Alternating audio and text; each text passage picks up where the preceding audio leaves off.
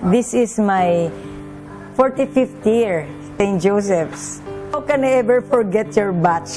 It was your batch nga very sort of sentimental ang dating niya, no? Especially nga it was also your batch nga very enthusiastic mo. Especially there were some students under me before.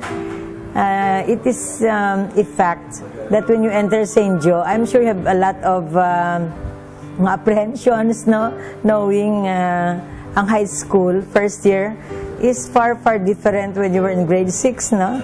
And siguro out of your curiosity and your desire to study in a La Salle school, siguro it had contributed to how excited you were before, no?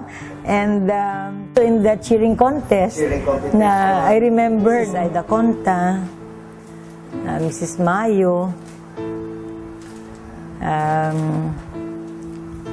we have a brother, si Brother Stephen Garaygay.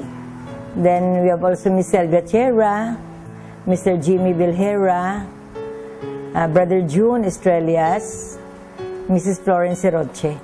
Those are my colleagues that I could still remember. Now, I could always credit it to my Lasallian formation.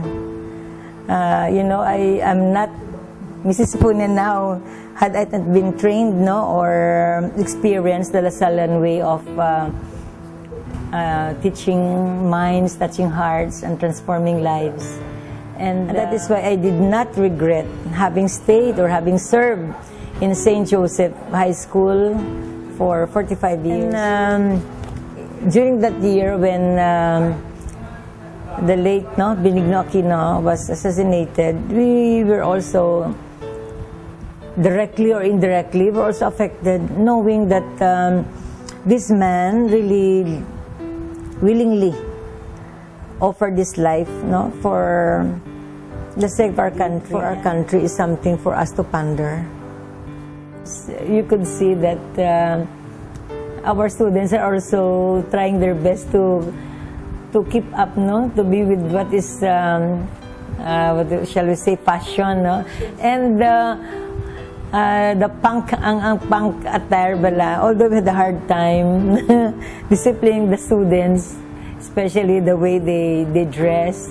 However, since that's the mode or the fashion during those times, let us also we try also to understand, no, and give them also the freedom, especially during weekends, that they could also express themselves.